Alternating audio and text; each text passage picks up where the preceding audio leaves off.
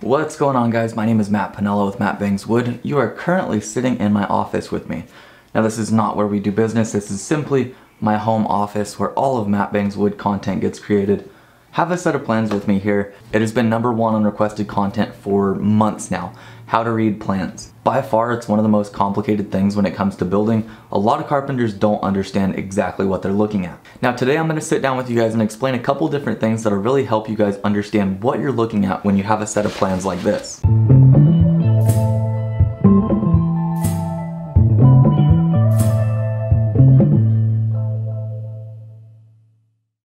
Now, since this is my personal office and not the office we do business at, I don't have a plan table. We're gonna roll with it. I'm gonna show you guys a couple things, let you guys know the difference between architectural and structural, go over a couple different things for both. Hopefully, by the end of this video, you took something away from it. Now, before we go any farther, for those of you that don't know me, my name is Matt Pinella. I'm a carpenter from Central California. My father is a general contractor in the area, and we have been building for years now. I dropped out of high school at a young age to start framing, and it has become much more than a career for me. I spend my extra time helping you guys out by making instructional content, documenting builds, and showing you guys the ways of building. If you guys are new here, hit that big red subscribe button down below and turn on post notifications. Keep up with everything we got going. This video has absolutely nothing to do with electrical, nothing to do with plumbing, concrete, any of that. We're talking framing here. That's all we're gonna talk about, start to finish. Let's dive right in though. So typically when you have a set of plans, you have a cover sheet, which will have a 3D rendering of the home, along with a bunch of info about where it's located, what's going on, complete scope of work. Since we're only doing the framing on this project, the only thing we print out is our structural, architectural, and elevations. Those three things right there allow us to frame from concrete up. So we are on A1.0. This is our site plan. This is going to give us a basic rundown of what's going on the property. Now think of plans as a puzzle. Everything here has a place. Architectural site plan legend is up here in the corner, and it tells you what each individual mark means. You have keynotes here with numbers and circles that go to one spot or another. For instance, number 18 is a new deck, and that's going to be right out there. Up here at the site plan legend, you can see new addition to existing residence. That shade right there, obviously it's right out there. It's going to tell you a couple other things. We have E electrical line that runs along the backside there. I'm actually kind of worried about that. It seems like it might be in our way. In the case that it is, we're going to have that disconnected. Now, one thing you can check out here on the site plan, you have a water line, a gas line, a sewer line, and an electrical line here. You can find your gas line there, electrical lines right out there, water lines run all over the place. These are things you can look out for before you're either digging or doing other work. Now, since we're framing this project, the only thing we really have to look out for is that electrical line right there. We don't have equipment on this project since the lot right there, it's pretty narrow. We actually can't get a lift anywhere on site. We have a home here, street runs along here. Now, another thing the site plan does is tells you exactly where the lot is and how big it is. As you can see, we got a little pie shape going on here. There's nowhere to get equipment in. We have an existing garage here, existing home is here, addition goes here, and there is nowhere to get a lift in. Now, our game plan here, we're gonna have all of our material dropped right here in the driveway. Our laborers are gonna pack it back to the addition. That goes for all of our plate, all of our studs, our floor system, roof system, everything. These guys are gonna put in work. Now, on your site plan here as well, you'll find little circles with numbers inside of them to reference on your keynotes here. Number 1, for instance, which is right in here. Residence to be renovated. Number 2, residence to remain not in scope. So nothing is changing with this side of the home, but this side here is affected. Number 3, main house addition with new 610 square foot ADU unit above. Now this here is going to have a list of things for not only the framers, but every trade. Now with the site plan here, they're basically giving you guys a rundown on what's going on. All these keynotes here that you can reference have anything to do from the fruit trees that are being removed to put in the new sidewalk to what's going on with the addition. Now we're going to go ahead and flip pages here and start looking at the stuff that actually has to do with framing. Now we're not going to look at any of this here. The only thing we want to look at today is our floor plan that we're going to be building. So we are now on Architectural 2.1. 2.0 was actually a demolition floor plan. We don't need that because we're not doing demo. One thing to keep in mind when you first start reading plans that helped me out tremendously is understanding the difference between an architect and a structural engineer. Architects make things pretty and engineers make things work. Here we have the floor plan for the addition that we're going to be framing. Architects draw in things like the toilet here, the bathtub here, 2 sinks, and a hallway closet. Engineer's not going to give you any of that info and not going to show anything. They're simply going to show what they want to make the building up to code. While the architect here is going to explain exactly where all these windows are going to go. Now the first thing we're going to do when we get on site here is snap this wall along here. 5.5 over, snap another line there. That's going to be for that wall. Now from there, you can see here 31'4", hooking building over to there. Now what that's going to do by pulling 31'4" from corner to corner on both sides is going to make sure that we are perfectly parallel. We don't suggest following concrete because concrete isn't always perfect. In the case that this is 31'4" and this may be 31'5", you're out an inch already. You don't want to build like that. So now before you lay out studs in this wall, you should make note of where your windows are and lay those out first. Now as you can see here, we have 2'8" hooking outside of plate to center of that window. Now you have 105 written there and a little diamond. That is going to be used for reference on your window and door schedule, which we'll get to in just a second. So now that you've laid out that window there, we're going to lay out the one right next to it. Typically they would have another number in between and you would just mark center, but this one, as you can see, we've got 1, 2, 3, 4, 5 numbers to your center. This is where a construction calculator comes in handy. We have 5'9", 5'5", 4'11", 2'4", and 3'8". 22'1". So 22'1" hooking outside to center of your window. From there you could find out what size 104 is and pull accordingly and lay out that window. Now it's going to be the same exact thing all the way around, whether it be a door or a window. They all lay out the same. So you have these marks here that determine where your center is going to be. And these are all things listed on the architectural. Now before any of your plating goes down, you're going to snap lines on your slab, which you guys will see in our build series starting tomorrow. You would hook that corner there and go 5'9". You give yourself a mark and go back 3.5, and that is for that interior 2x4 wall. So now you would butt that wall right there and pull 5'5" over the next one. Go back 3.5 to there, and that's that wall. From there you keep doing that until you have all of your walls laid out. And that is how we will do it for each and every wall in this home. So what I'm going to do for you guys is actually wear a GoPro head mounted for this whole entire build, and you guys will be able to follow along as we build this house, and you can reference the plans, what we're talking about right now, to what we're building on this addition. Not only will you guys get to see it here on paper, but you'll actually get to see it on video as well. So now on every page you're going to have something that looks like this, and this is going to tell you exactly what each of these walls mean. You're going to have a existing wall to remain, a new 2x4 wall, new 2x6 wall, and then area not in the scope. So now as we come back over to here, you can see that this is going to be a new 2x6 wall here, new 2x6 wall all the way along the outside, interior 2x4 wall is new, and then over here all of these walls are nothing but white lines because all of this is existing. We have a floor plan general notes section as well, which will tell you different things such as all plumbing walls should be 2x6 minimum framing, provide R13 minimum insulation at plumbing walls. All of this is info that may be needed. As far as our framing goes, there's only a couple things we're actually going to take away from this. Now, like I explained to you guys, architectural tells you exactly where everything's going to be placed as far as the toilet goes, the sinks, showers, kitchen island, washer and dryer, so on and so forth. None of this has to do with framing, so we're going to go ahead and skip through this. If you guys have any interest, you guys can pause it and read it. Now, when we get to structural, you're going to notice that none of these numbers are on there. You have to go off the architectural floor plan to figure out where all of your other walls are going to be, along with where your window and door openings are. We're going to go ahead and flip pages. Now we're on A2.2, the accessory dwelling unit floor plan. Now this is the upstairs floor plan here. Same exact thing goes here. We have the floor plan legend, general notes, plan sheet notes, and our plan keynotes. We're not going to be looking at these. We're going to check out this right here. Now as you can see, it's the same thing as down below. We've got more windows in here. Center marks laid out on each one of them. Center marks laid out back here as well. All of these diamonds are for our window and door schedule. We have our door is number 202. Now this out here tells you that we have a deck, 12 foot by 11 foot, quarter per foot slope, sloping that way. Now since we covered layout and how we lay out our windows, our doors, and all of our plates down below, we're going to talk about something else. You can see the 3 here, 2, 1, A, B, C.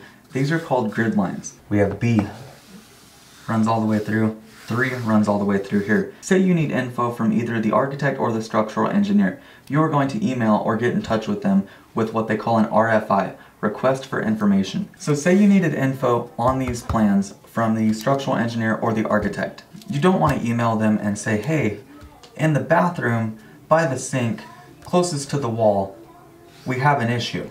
You have grid line B and grid line 2 there. You can explain exactly where you're talking about when you send in that request for information. They can get back to you on a response and ask you, hey, is everything alright with the corner of C and 1? Right there. You can verify, yeah, everything's spot on. All of this is super easy to understand, and the biggest problem with people being able to read plans is not many people have the opportunity to. Same thing as below, you guys have your kitchen laid out here, kitchen cabinetry here, looks like a little stove there, sink goes there, bathroom is in here, sink, toilet, tub, everything is laid out. The architect gives you info on all that, and as you can see the reference points for everything. For your keynotes over to the side, none of this has to do with framing. Only thing we take from this is your grid lines, all of your layout marks here for marking center of your windows and your doors. That is it when it comes to framing. Now we're going to zip through this as well. This is first floor reflected ceiling plan. This has nothing to do with us. You have an L here for your lighting, a couple dollar signs and other crap for electricians. We don't need to know anything about that whatsoever. Therefore we're going to keep on trucking. Just where you guys can see it in case you're curious. We have electrical symbols here, ceiling plan sheet notes, mechanical notes, lighting notes. We don't do that. No disrespect to you guys though, have much love for all other trades.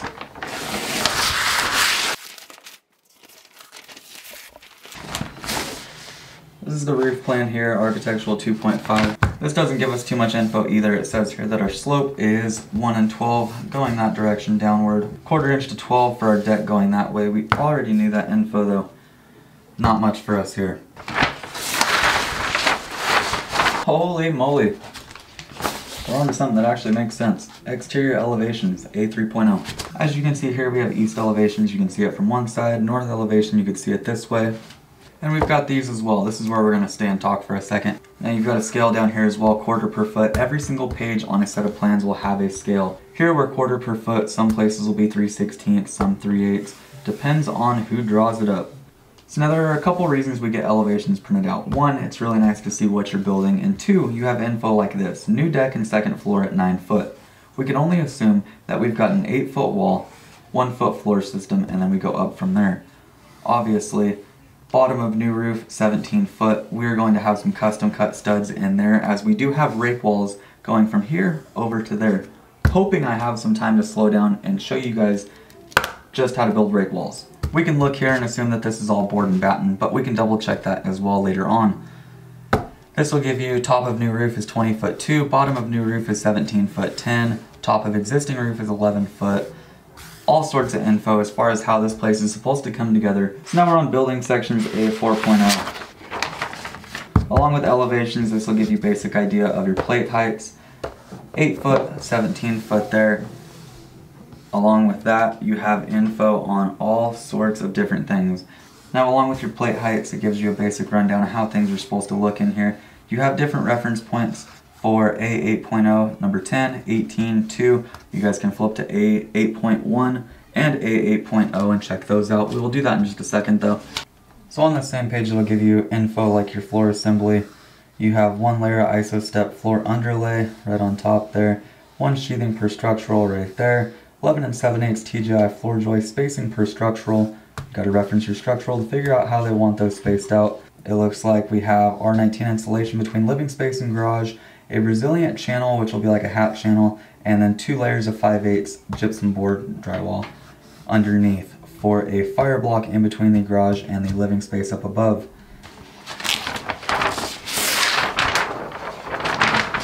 Here we go, you guys. We're almost to the end of our architectural. We are on schedules. So we have a window schedule here. You can see here, tag, all these numbers here, and you have a diamond right up here. So any of these numbers that are inside of that diamond you can reference. So when we do all of our plating and detailing, we have to reference this here to find out what size these windows are. Sometimes you'll have them laid out on the floor plan, other times you don't. In this case, we have to reference here and find out, okay, this is a 3640. From there we can lay out. So we can keep as much knowledge in these videos as possible. I'm going to show you guys exactly how we lay out for our windows and our doors. Say we have the little diamond with a 110 inside of it. That is a 3640. This is our width. That's our height. So when we go to layout, we'll find that center mark based off of the numbers that we saw on our architectural floor plan. We'll find our center mark and we're going to take 3'6", which is 42 inches. Now 3'6" is 42 inches. With window framing, you add 3 inches. With door framing, you add 5. In this case, since we have a window, we're going to add 3 inches to 42, making it a 45-inch opening. Once you have your center mark, you're going to pull out 22.5 inches. Give yourself a mark and a line there. X the right side. You'd pull over 22.5 this way. Line X. So you have a king stud here, king stud there, 45-inch opening, and then once your trimmers go in, if you guys label those, you will have a 42-inch opening. Let's check out our door schedule real quick.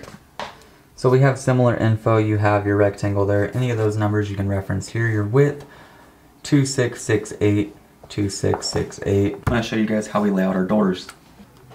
Same thing goes for doors. You're going to find your center mark and say you're working with a 2668. 26 is 30 inches. Now you add 5 inches when you do doors, and the reason you add 5 inches instead of 3 like the windows is you have your 3 inches for trimmers on both sides, and then you have 2 inches, 1 inch on both sides for your casing. So in this case, you would add 30 plus 5 inches, you'd end up with 35, and that's what your header is going to be. You'd come out 17.5, give yourself a mark and an X. Come out here, mark X. You have a 35-inch header that goes in there. Once you add your trimmer, that leaves you with 32 inches. 1 inch on both sides for your casing, and then your door goes in between. So now you guys know exactly how we lay out our doors and our windows. In our door schedule, we have different types of doors, A, B, C, D, all the way out until F. This is actually a really important section here, and I feel like a lot of people should watch this. You have your 9-inch self-adhering sill flashing membrane at bottom of opening. You leave the bottom unstuck. As you can see, leave bottom edge unattached for water-resistant barrier installation to go underneath. Now this is done so many different ways, but the way that they're recommending it on this set of plans, once the window is installed, you're going to go ahead and paper, but you want to paper underneath that section there, but over to the window there. So the paper would be on top of all the flashing here, but underneath the flashing there. That way, in the case that water did get underneath, it would go out on top of the paper. Now the best piece of advice I ever got told is think like water.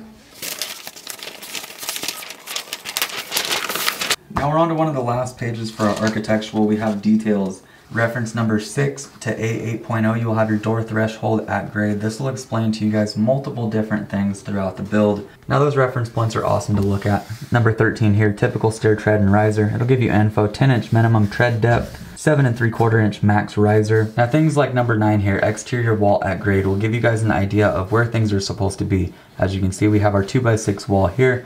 We have our plywood sheathing, refer to structural sheets, here on top of the concrete, and our siding goes on the outside there. This is our last architectural detail, and that just didn't fit on the page before, so they included it here. This tells you things about the handrail elevation and the roof to wall at addition.